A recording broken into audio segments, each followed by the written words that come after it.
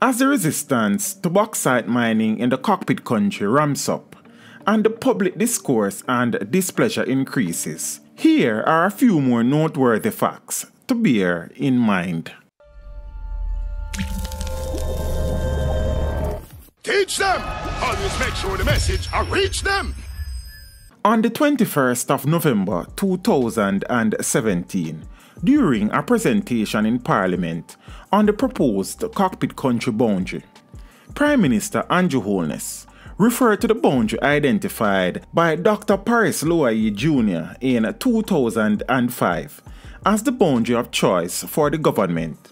This is now known as the UE boundary. During that same presentation, Prime Minister Holness declared that approximately 74,726 hectares had been demarcated as the designated Cockpit country protected area. To date, there are 8 proposed overlapping boundaries in the Cockpit country. They are the UE boundary, the Sweeting boundary, the Ring Road boundary, the Maroon boundary, the Botanical boundary, the Cockpit Country Stakeholders Group boundary, the Forestry Reserve boundary, and the Engar Cockpit Country add-on. Of note, the Cockpit Country Protected Area is the smallest of all the boundaries that has been established. The government of Jamaica has issued some 6 special mining leases. Noranda Bauxite said the mining leases granted to it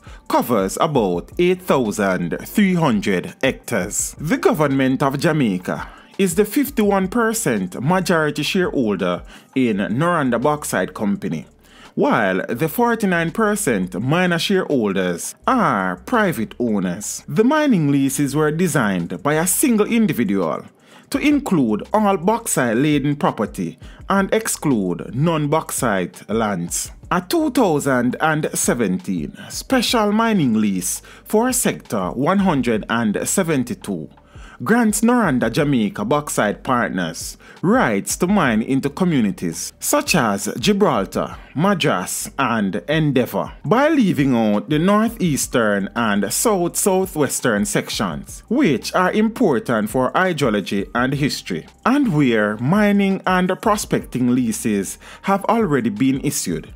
It is hard not to conclude that sections of the Cockpit Country Protected Area boundary have been drawn to satisfy already contracted mining interests. Even more alarming is Special Mining Lease 173, which would allow Noranda to mine an even larger portion of the Cockpit country.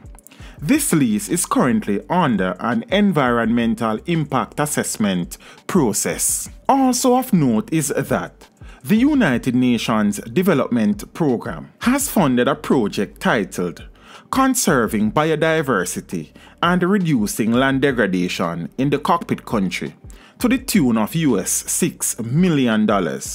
Now, the question is, why are we simultaneously destroying something that we claim we are trying to protect? Teach them! Hey, yo, hello! Send the message and make it reach them. It's teach them. Right here, Warlord representing. Thank you for watching. Please leave a comment below. Remember to like and share the video. Don't forget to subscribe for more awesome content. Follow me on social media and check out the suggested videos on screen. This is Teach saying, until next time, walk good, my friends.